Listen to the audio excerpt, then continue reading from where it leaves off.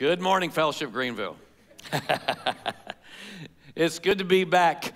Karen and I have been away for a few weeks on a sabbatical down in Florida for the birth of our newest grandbaby, Aniston Grace Miller, and beautiful little girl, and she makes number 8 for us. Then we came home to regroup and then back to a different part of Florida for a big family vacation, and that was a great time of memory making as well. Then back to regroup again, and then just the two of us. We had our anniversary on July the 23rd, but we were driving back from Florida. But the two of us got off to a cabin in the backwoods of Ellijay, Georgia, up near Blue Ridge, and that was glorious. It was a much needed time of rest and refreshment from all the other things that we have done, if you catch my drift there. But anyway, I'm glad to be back, and today we're continuing our series on the attributes of God that we've entitled, Here Is Your God. And just to refresh your memory, we're doing this series because we live in a world today where there are a lot of distorted images of God, a lot of distorted ideas about what God is like that are not true to how God has revealed himself to us in Scripture. And the biggest distortion in our culture today is that many people, if they believe in God at all, many people want to design their own God. And we've talked about that throughout this series. Many people want to fashion a God who's like them, who is okay with what they do, no questions asked, to create a God in their own image. But when you create your own idea of God, that's nothing more than an idol, not all that different than the idols that ancient people fashioned out of wood and metal and stone. And so we've been digging into Scripture, asking the question, what is God really like? And we've talked about how God, first of all, is not like us, how he's holy, how he's sovereign, the sovereign creator over all things, how he's gracious and loving and faithful. And today we're going to look at what is undoubtedly the least popular attribute of God, at least in our culture, and that is how God is just, how God is our judge. How God, yes, he is loving, merciful, compassionate, but he's also a God of wrath. Now, in talking about this particular attribute, I would say there are at least 4 common distortions, 4 common misconceptions that people have about God being a God of justice and judgment. Number 1 is this picture of God having his finger just above the red button, and he knows if you've been bad or good, and so be good for goodness sake. But he knows if you've been bad or good, and he's ready to zap you with negative consequences the moment you step out of line. And if this is your idea of God, then your picture of God will shape how you interpret the events of your life. Like when something good happens to you, you think God is rewarding you. When something bad happens to you, you think God is punishing you. Now, number 2 misconception is just the opposite of that, and it's like, no. God is not like that at all. If God has got a judgment, he cannot be a God of love. The two just do not mix. So God is a God of love, period. He's our buddy. He may not always be happy with everything going on in our world today, but he's not really angry with anyone. He just wants us to try harder, to do better, to keep the 10 suggestions. And then you caught that, did you? Yeah. Number 3 misconception is related to number 2, but it's specific to Christianity. And it's the person who says that the Old Testament is a book about a judging God, a God of wrath, and the New Testament is about a God of love. And someone that holds this view will typically say, I don't like the Old Testament God, I like the New Testament God because he's loving and compassionate and merciful, and he tells us to love others and help our neighbors and all that stuff. It's a very common view in many churches today. And the 4th misconception is the opposite of number 3, and that is the idea that the whole Bible is about a God of wrath. That is his predominant attribute. And it's about how God is angry with the people he created, and at judgment day, everybody's going to get what's coming to him. So how do you make sense of all this? I mean, how can God be a God of justice and a God of mercy at the same time? And that's the question that we're going to unpack and answer this morning. And we're just going to let the Bible speak for itself on this topic, because what you need to see is that the Bible insists that not only is God a God of both love and judgment, but those two attributes actually establish each other. In other words, one without the other is nonsense. One without the other is meaningless. If you try to somehow remove judgment and wrath from the Christian gospel, you have no gospel at all. And you got to understand that God's justice and God's love go together. In fact, Scripture tells us in no uncertain terms that these two attributes of God are not in conflict with each other. They complement one another because they're both rooted in the same source. They're rooted in the goodness of God. And God is a judge because he's good, and he's going to put an end to evil in this world. And God's good because he's a savior, and he saves us from the judgment that's coming. And so today we're going to focus on one Old Testament passage of Scripture and two New Testament passages of Scripture that you probably read this week if you're doing our community Bible reading plan with us. So I want to show you that the Bible is consistent, Old Testament and New Testament, in what it reveals to us about the nature of God. So you up for this? This is a little dense, it's a little thick. We're going to have to dive in and put our thinking caps on. So take your Bible, paper or digital, turn to Exodus 34. Exodus 34 is the longest, most dense and detailed description of God's character in the Old Testament, really in the whole Bible. It has the most descriptions of who God is packed into just a couple of lines right here in Exodus 34, 6 and 7. And this passage is repeated over 20 times in the Bible in whole or in part. So I'm going to put this up on the screen. Now this is my translation, that I call the CBT, Charlie Boyd translation. And I had somebody call the church and ask Katie Malone, my assistant. She said, what is this? Where can I get this CBT? Well, you get it by coming to church on Sunday morning. But anyway, verse 6, and he, Yahweh, passed in front of Moses proclaiming, Yahweh, Yahweh, the compassionate and gracious God, slow to anger, abounding in loving kindness and faithfulness, maintaining loyal love to thousands, and forgiving wickedness and rebellion and sin, but he will by no means leave the guilty unpunished, visiting the sins of the fathers on the children and grandchildren to the third and fourth generations. Now, there's a little bit of tension in the room right now, right? Because, our hearts were warmed by the first part of that passage. We love how God is a God of compassion and grace, and he's gracious, and he's patient, and he's loving, and he's faithful, and he's forgiving, and he's slow to anger. It makes us feel all warm and fuzzy inside, and rightfully so. But then the passage ends with this thing about punishment where God says, I am a compassionate and gracious and patient and loving, faithful, forgiving, and slow to anger God, but know this, I'm also a God who will by no means leave the guilty unpunished. And we're like, ooh, I don't know if I like that or not. That's pretty scary.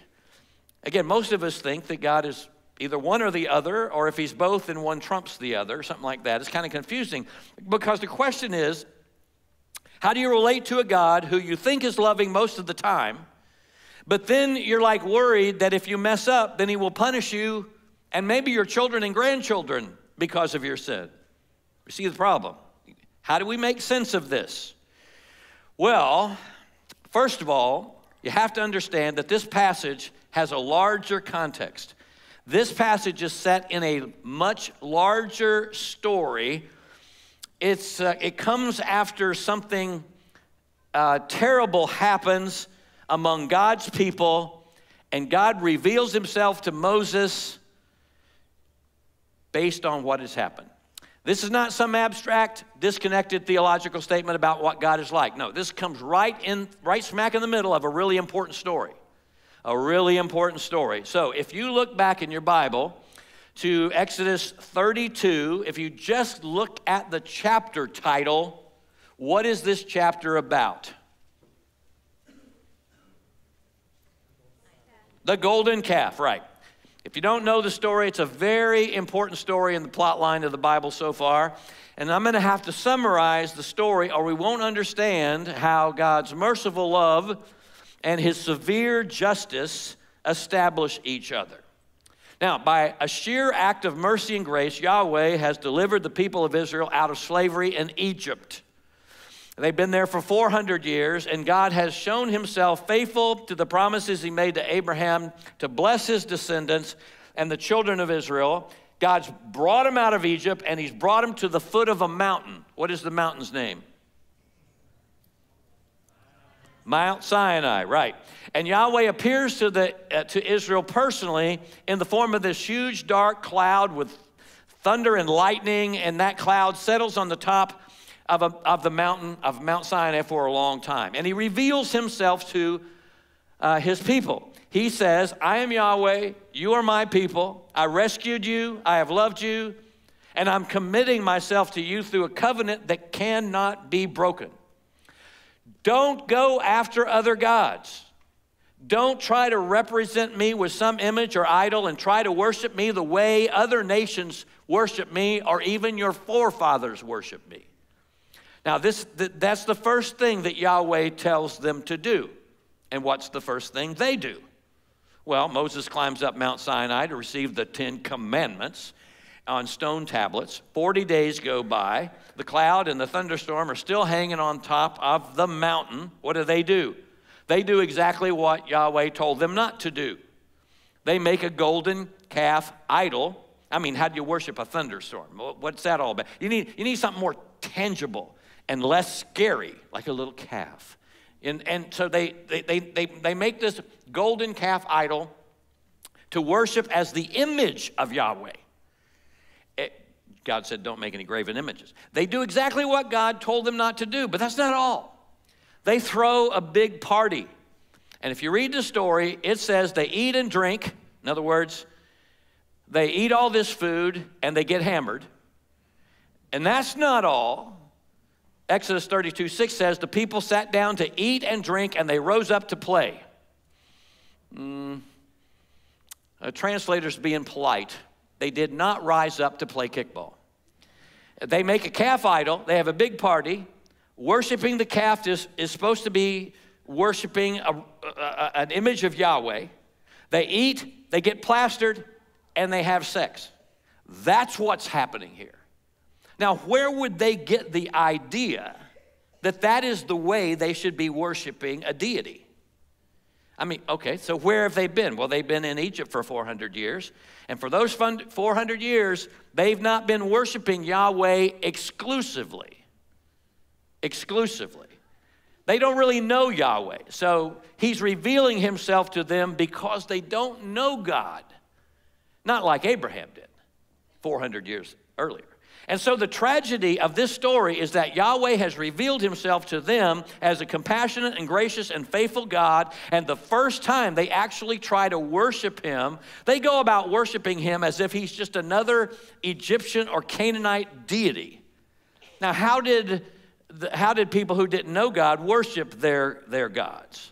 They did it through ritual meals and ritual sex. So the first thing they do is the very thing God told them not to do, and God is angry.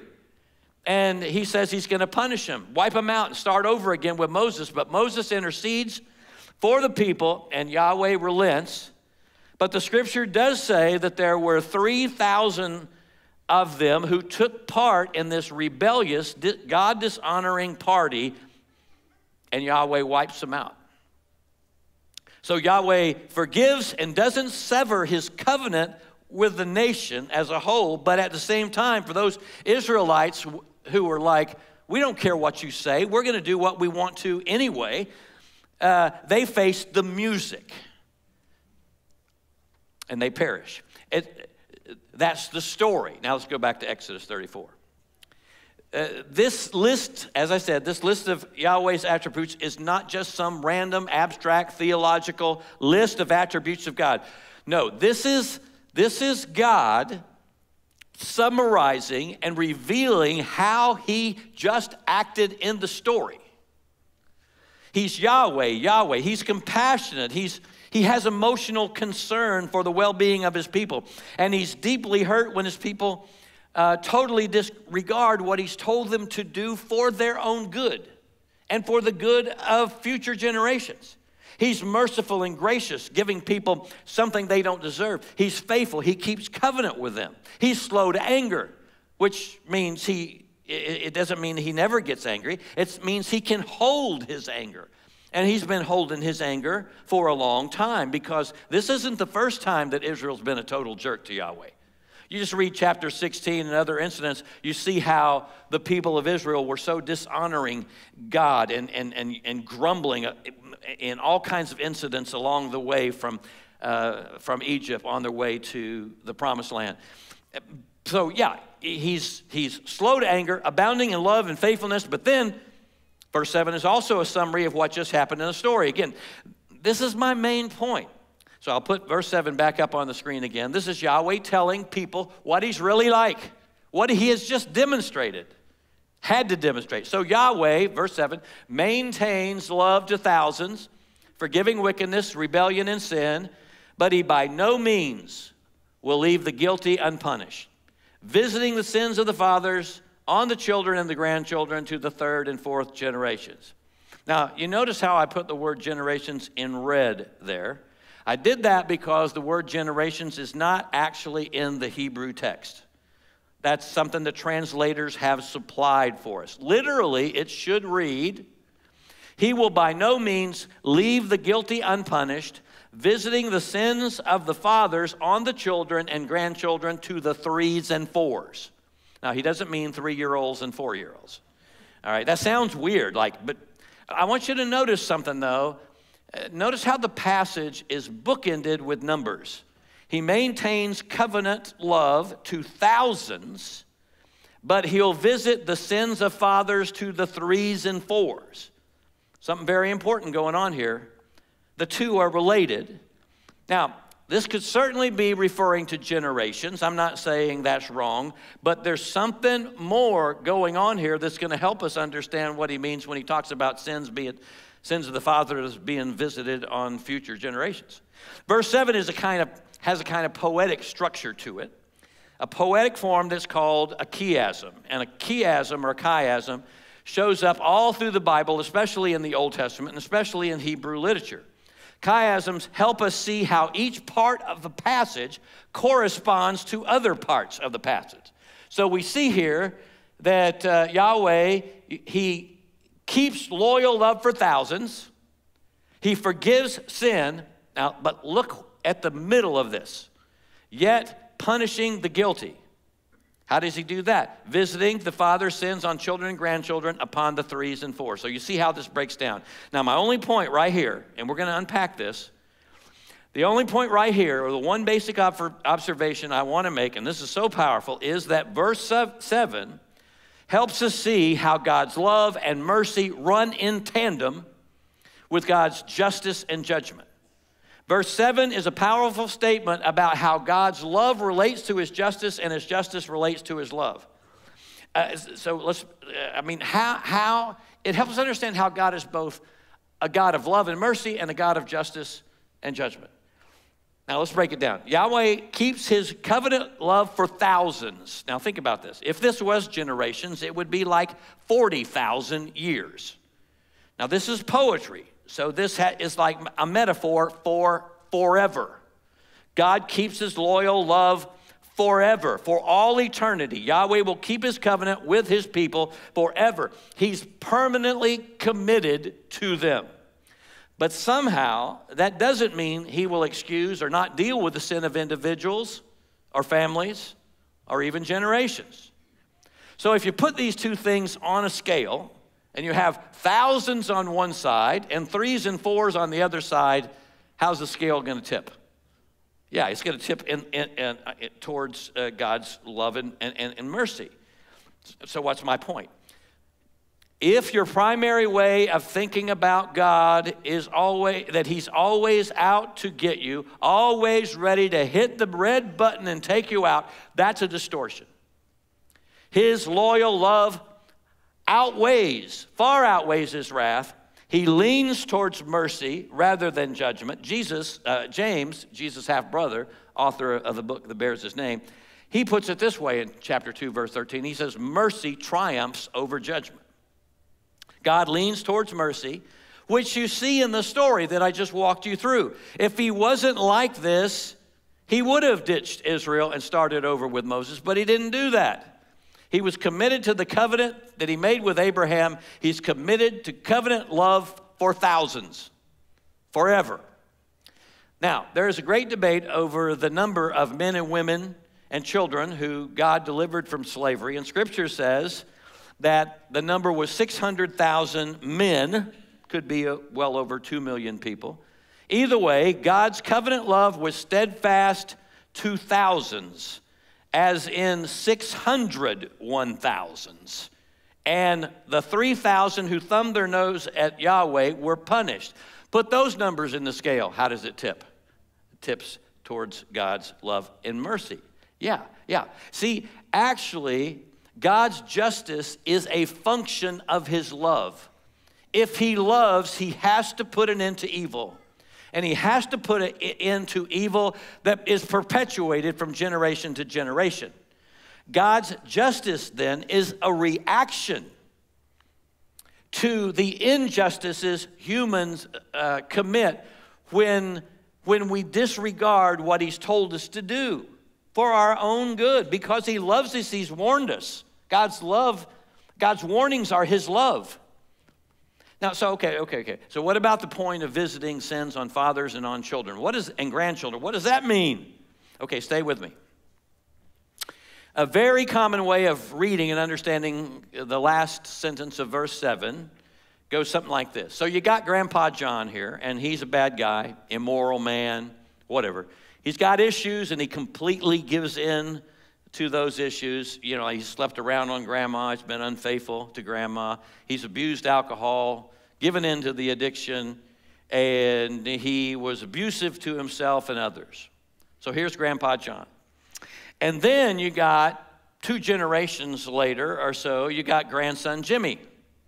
Now, grandson Jimmy is not acting like his grandfather, but the misinterpretation of this passage is that apparently God is going to visit on him the sins of his grandpa, even though he doesn't commit those sins. You with me?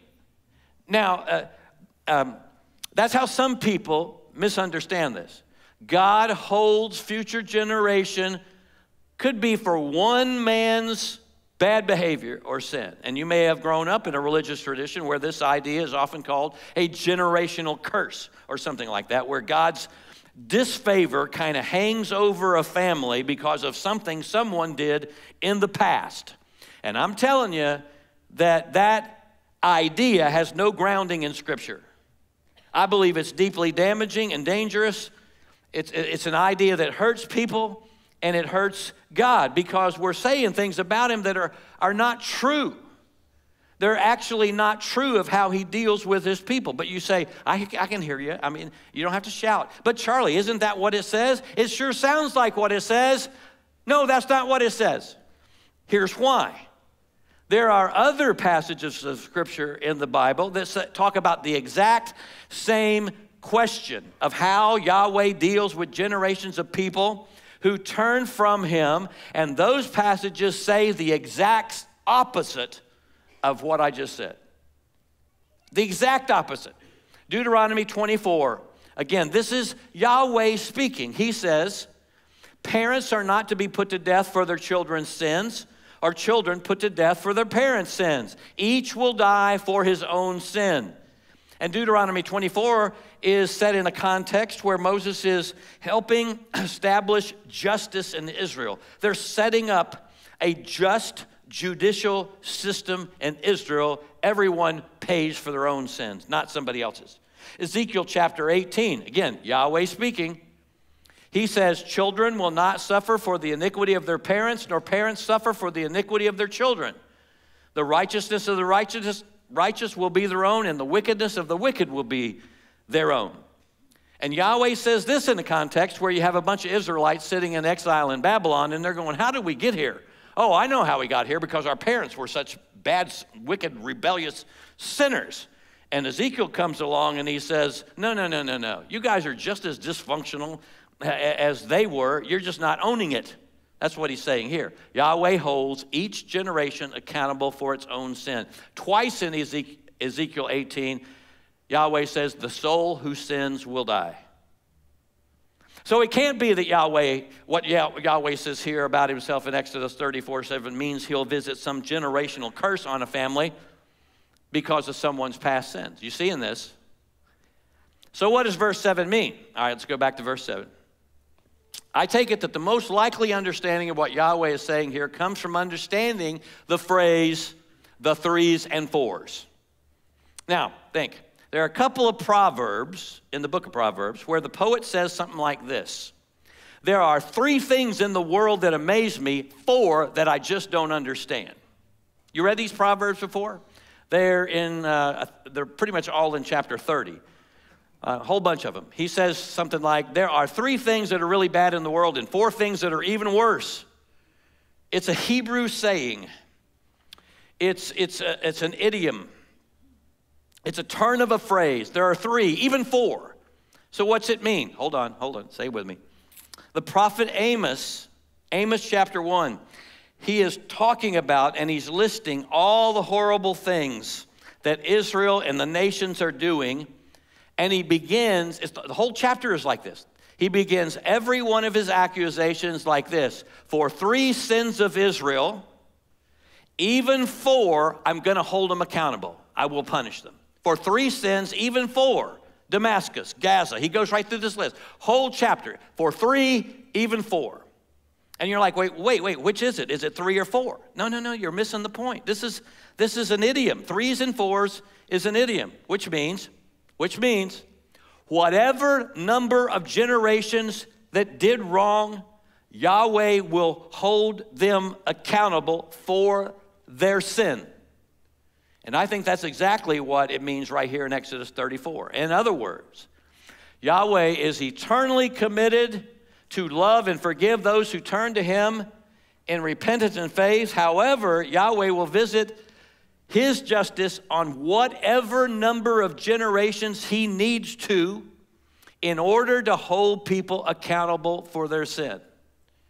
He will visit his justice on whatever number of generations that he needs to in order to hold people accountable for their sin. Now, think, who is Yahweh holding accountable? He's holding people accountable for the sins of the fathers that they are perpetuating. Can you think of a story where you have children perpetuating the sins of their parents? Oh, right, like the story we just read. Like what happened here with the golden calf catastrophe in Exodus 32. It's a story that's these words are summarizing. In other words, you have to read these words in light of the larger story, and the story is about the current generation at the foot of Mount Sinai. They are perpetuating the sins of their parents and their grandparents. How so? In how they worship Yahweh in the same way that some of their ancestors worship Yahweh, mixing Yahweh worship with idol worship. The way they worship the gods of Egypt, ritual meals, ritual sex, in ways that Yahweh says are sinful and dehumanizing and dishonoring to him. That's exactly what Yahweh is saying here. In other words, Yahweh keeps his covenant for thousands, forgiving them, yet he will not do so at the expense of his justice. He will bring his justice on however many generations continue to perpetuate the destructive behaviors of their fathers, and he will do so until they repent and turn to Yahweh, committing themselves to keep Yahweh's commandments. And if they don't turn and repent, they perish. So this is about Grandpa John and grandson Jimmy, But it's a grandson, Jimmy, who looked at Grandpa John, and Jimmy's doing the very same exact kinds of things his grandfather did. So Yahweh holds each one of them, each of us, each of generation accountable for our own sinful choices, regardless of the influences that might give us a disposition to act in a certain way. This is not about some generational curse linked to some ancestor's past sin. This is about generational sin. Like if one generation's sin is perpetuated in successive generations, then God will hold each generation, whatever number of generations, responsible for their sin. Now listen, some of us, maybe a good number of us, grew up in dysfunctional families, right? Like, well, what's new? But that can never be an excuse. You may have grown up with the worst of the worst kind of parents, and I know that's true of some of you because I spent lots of hours over cups of coffee talking with people about these kinds of things, and I'm sorry that happened to you. But at the end of the day, as God's image-bearing adult, before God, you are responsible for your own decisions. Your parents don't make your decisions for you. Now, yes, you do have a unique set of challenges that you face based on your family of origin. But ultimately, it's your choice as to whether or not you're going to perpetuate the sins of your parents. Or are you going to find freedom and let Yahweh heal you and change you? And that may require that you get the help of a trained biblical counselor to help you with that. And we can help you with that because we not only have a class called Regen for marriage, we have a class called, Re-Engage. We have a class called Regen that's helped hundreds of people find freedom from all kinds of past and present issues that have held them prisoner. And Regen is going to start in October, and if you're interested in that class, I encourage you to talk with Trenton Stokes, who did a great job teaching us about the glory of God last week. But talk to Trenton and go online, get the details. God's justice, his judgment, his wrath, means that he will do whatever is necessary to put a stop to human evil. He holds people responsible for their actions. And right now, this world continues to be in rebellion against its creator. And the vast majority of inhabitants on planet Earth have refused to acknowledge God as God, or they worship distortions of the one true and living God. And right now, we see God being slow to anger. Ezekiel 18 says, God says, I take no pleasure in the death of the wicked. Because the wicked, if they die, they can't repent. And the New Testament says that God doesn't want anybody to repent, but anyone to perish, but everyone to come to repentance and faith in Christ. But there's a coming day in the future, a judgment day, and on that day, God is going to set right all this wrong with this world, and those who have thumbed their noses at God will have to face the music. And on that day, when God sets right all this wrong in the world, he'll make all things new, and true justice will be established in all the earth as a reflection of how good God really is. And you want that, right? I mean, yes, absolutely. We want God to set right all this wrong in this world. I mean, we wish he would do it now. But the only reason he's not doing it now is he's slow to anger. And he's leaving time for more people to repent. Okay, so that's God's self-revelation, self-description in the Old Testament. And I want to show you two passages in the New Testament that say the very same thing in a little bit different way. That God's love and mercy are directly connected to his justice and judgment. That God's love and mercy runs in tandem with his justice and judgment. The New Testament talks about the very same tension. How can God be a loving and merciful God and a God of justice and judgment at the same time? New Testament answers that question clearly. We're going to look at a familiar passage, so familiar as you probably never connected it to this Old Testament description of God found here in Exodus 34. But, well, see if you recognize this. John chapter 3, verse 16. For God so loved the world that he gave his only begotten Son, that whoever believes in him should not perish, but have everlasting life. How many of you have heard that before? I hope everybody in here raises their hand. Yeah, of course. John 3:16 is one of the best known, most quoted verses in the Bible. But because it's so familiar, because we've heard it so many times, all too often we just read right over it and don't even think about it. But here's the question. Why would anybody be in danger of perishing if God so loved the world? Why would anybody be in danger of perishing if God is a God of love? And the answer is, he is a loving God. He loves this world that's in rebellion against him. He is slow to anger, still leaving time for people to repent and turn to him. But he's also set a day in the future where he will put an end to this rebellion, and he will punish all those who have lived their lives in rebellion against him. He'll set right all that's wrong. And right now, this rebellious world stands under the judgment of God. Now let's go back, and I want to show you John 3:16 in its larger context, because this is going to help us. John 3:16, for God so loved the world that he gave his only Son, that whoever believes in him should not perish but have eternal life. For God did not send his Son into the world to judge the world, but in order that the world might be saved through him. Whoever believes in him is not judged, but whoever does not believe is judged already, because he has not believed in the name of the only Son of God. And this is the judgment, that light has come into the world, and people love darkness rather than light because their deeds were evil. This is Jesus speaking. He makes it clear that God, because he does love us, even in our wickedness and rebellion and sin, he loves us, and he sent his Son to save us from the coming judgment. When you talk about being saved, do you know what that means? It means saved from the coming judgment. And he's come to make us right with God by forgiving our sin and giving us eternal life so that we don't come under that judgment.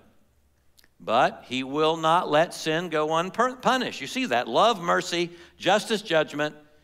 He will not let sin go unpunished, but whoever believes in him is not judged, is not punished. How is that possible? Because on the cross, Jesus took on himself, into himself, all our sin. He took on himself the judgment for our sin, the punishment for our sin, so that, verse 18 again, whoever believes in him is not judged, but whoever does not believe is judged already, because he has not believed in the name of the only Son of God. And then at the end of this chapter, John summarizes what Jesus has said, and John says, he who believes in the Son has eternal life. Whoever rejects the Son does not see the life, but the wrath of God, the judgment of God, remains on him. John is saying that when Jesus came the first time, he did not come to bring judgment upon the world. The world stands under the judgment of God, but Jesus didn't come to execute that judgment. He came to be executed, to save the world. That is, through dying on the cross for our sins and rising from the dead, he saves all of those who put their faith in him. He saves them from God's coming judgment. So Jesus didn't come the first time to judge, but the second time he comes, and he is coming back, the second time he comes, he's going to come as judge. And John chapter 5 makes this abundantly clear. So take your Bible and turn to John chapter 5, verse 22. John 5:22. This is Jesus speaking. All these are on the screen this morning, but here's Jesus speaking. For the Father judges no one, but has given all judgment to the Son, that all may honor the Son just as they honor the Father. Now, whoever does not honor the Son doesn't honor the Father who sent him. Now look at this. Truly, truly, I say to you, whoever hears my word and believes in him who sent me has eternal life. He does not come into judgment. He doesn't come under judgment, but has passed from death to life. Jesus says, I tell you the truth, hour is coming. It's here right now when the dead will hear the voice of the Son of God, and those who hear him will live.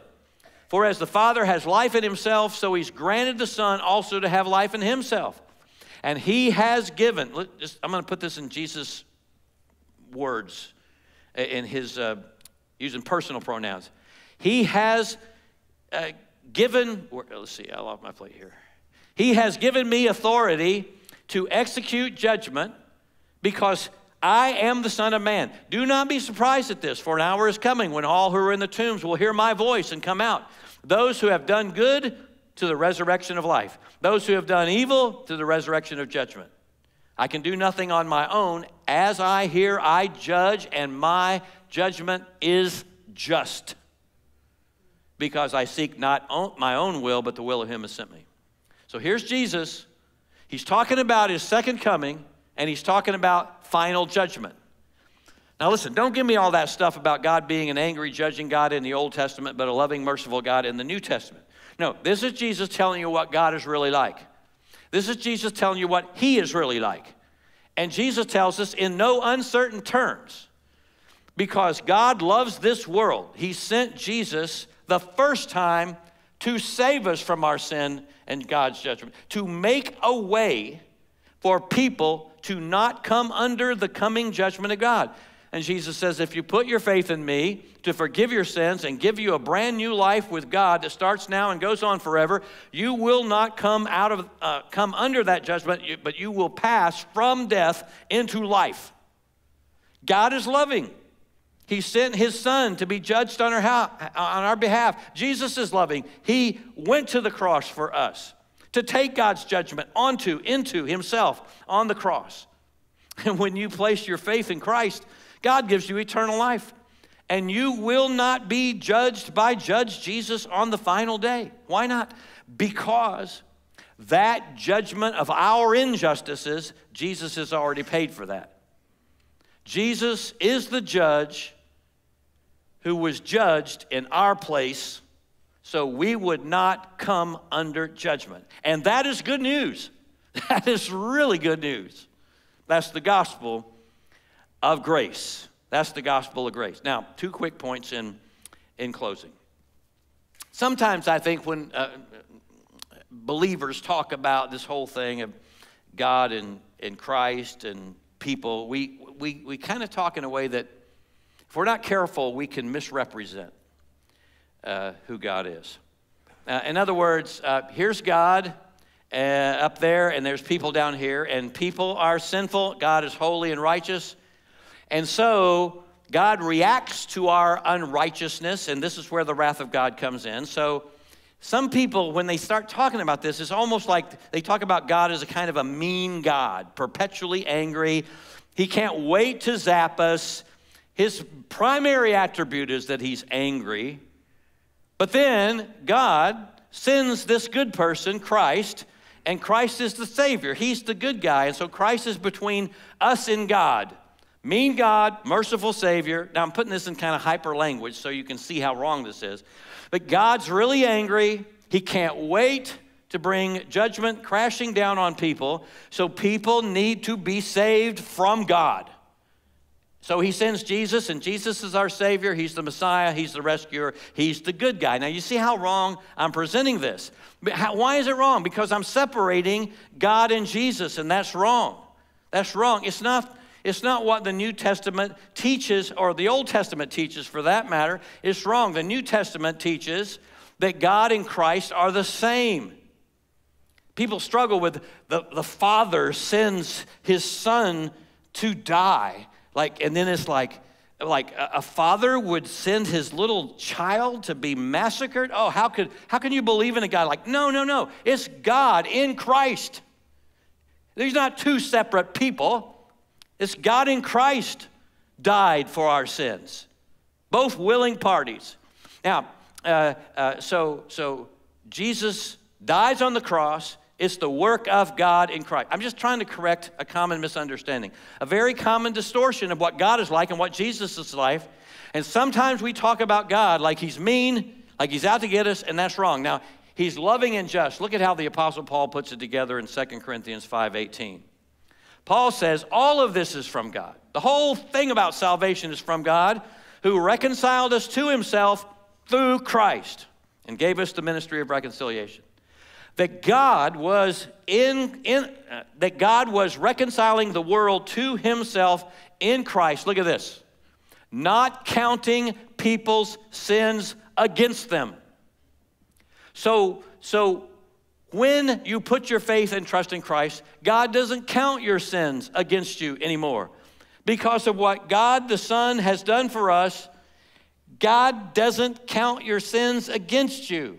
That's good news. It's really good news. It's the gospel of grace. Now let me summarize this all with a graphic. This is leading to my point number 2. As we've seen in Exodus 34 and John 3 and John 5, God is a God of love and mercy, and he's a God of justice and judgment. He's both at the same time, and the scriptures teach us that these two attributes of God come together and establish each other on the cross. But we've also seen that all who put their faith in Jesus as the one sent by God to save us from the coming judgment, they come out from under the judgment of God. And all who are in Christ, listen, they not only escape the judgment of the final day, but in the here and now, Paul says, there is therefore now no condemnation to anyone who's inside the circle. Anyone who is in Christ. No condemnation, not now, not on the final day. Amen. And that is good news. That's really good news. That's the gospel of grace. But if you're on the outside of the circle, if you reject Christ and his offer to save you from the coming judgment of God, what did John say at the end of John 3? You remain under the judgment of God. Now, some of you are listening to this. You've heard all this before, or you've heard something like it before. You've seen John 3:16 plastered on in the stands watching sports on TV. Problem is, you never responded to it. You've heard it, you know it, you're familiar with it, but you never really have responded to it. Never have put your faith in Christ for whatever reason. And I'm going to say this as lovingly and kindly as I can say it, but I got to tell you the truth. You're in danger of perishing. You're in danger of perishing. If I had a sign, or if I had a light up here, it'd be a warning light flashing. Warning, warning, warning. God's warnings are acts of his love. Some people say, divorce is the worst thing that can happen to you. And it is devastating. I've had it happen in my family. It is devastating. Some people say cancer. Boy, if you get pancreatic cancer, that's the worst thing that could happen to you. And that is a really bad, awful thing. Some people say if you lose your children in a car accident, that's the absolute worst thing that can happen. I can't imagine anything worse than that. There's a terrible, awful, really bad things. But that's not the worst thing that can happen to you. The worst thing that can happen is to stay outside the circle, to reject Christ, remain under God's judgment, and to perish. That's the worst thing. To be separated from God forever. And what you need to do for the love of God is to place your faith in Christ. The one who Jesus says, the one who hears my word and believes on him who sent me has eternal life. And that one will not be judged. You cross from death to life. Now, here's the truth of the matter. People who do research on these kinds of things have found that the longer people wait, the longer they hang around a church service, come to a place like this and they hear what's familiar, but they never respond, the longer that goes on, the chances are they'll never respond. It's just too familiar. You don't know what's going to happen to you today or tomorrow. But if you die without Christ, you will perish. Because yes, God is a God of love. He is compassionate and gracious and kind and slow to anger. He overflows with loving kindness and faithfulness, and that's why he sent Jesus into the world. Because he loves us. He's done something for us to where we don't have to remain under God's judgment. But he's also, though, a God of justice, and he will by no means leave the guilty unpunished. And I plead with you, put your faith in Christ today. Put in the privacy of your own heart, put your faith in Jesus today. All you have to do is say, God, I admit that I have lived my life apart from you. I admit I've sinned and come short of the person you want me to be. And then tell him you're putting your faith in Jesus. Tell him you're trusting Jesus to forgive your sins and give you eternal life, just like Jesus promised he would. Tell him now. You don't have to come forward. You don't have to bow your head. Make that transfer of trust to Jesus in your heart. And if you do, and you want to talk with someone, at the end of the service, we have a little prayer station over there, and there'll be some people over there, and they can talk with you, and they can pray with you about this. So, Christian, here is your God. Worship him and live with him every single day in line with what he's really like. And he is loving and merciful, and he's just, and he will execute judgment. He's both. I'm so glad we're coming to the Lord's table today because, and by the way, if you didn't pick one of these up on the way in, this is our communion bread and cup, okay? So feel free, starting now or through the song that we're going to sing afterwards, feel free to pick one of these up. Everyone who's put their faith and trust in Christ is welcome to partake with us today. But we're coming to the Lord's table. I'm so glad about it because the elements of communion are a visible, tangible way to celebrate what God has done for us in Christ. Because you see, on the very same night that Jesus was betrayed, Jesus had a final meal with his disciples, and during that meal, he took the common elements of the Passover supper and he gave them new meaning. Now, the Passover meal goes all the way back to God's graciously delivering the children of Israel from Egypt that I talked about earlier.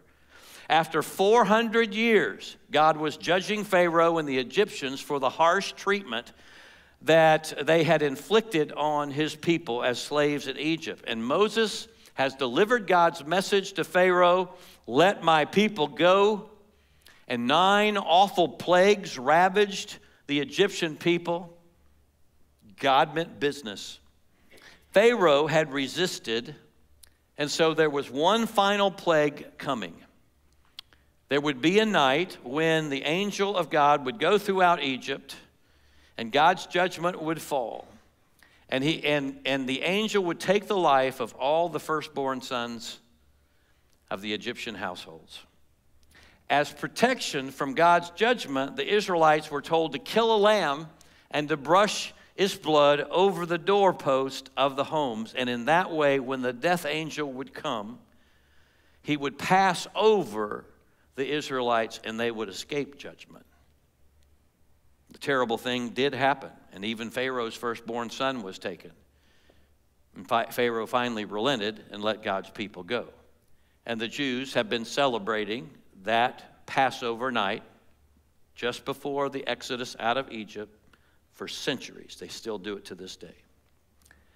Jesus was about to die on the cross. His body would be broken, his blood shed, so that all who believe in him would not perish but have everlasting life. So he took the bread from the table and he said, this bread represents my body broken for you. This bread represents what I'm about to suffer for you. What was he suffering? The crushing weight of God's judgment. And he was going to take that onto himself so we wouldn't have to.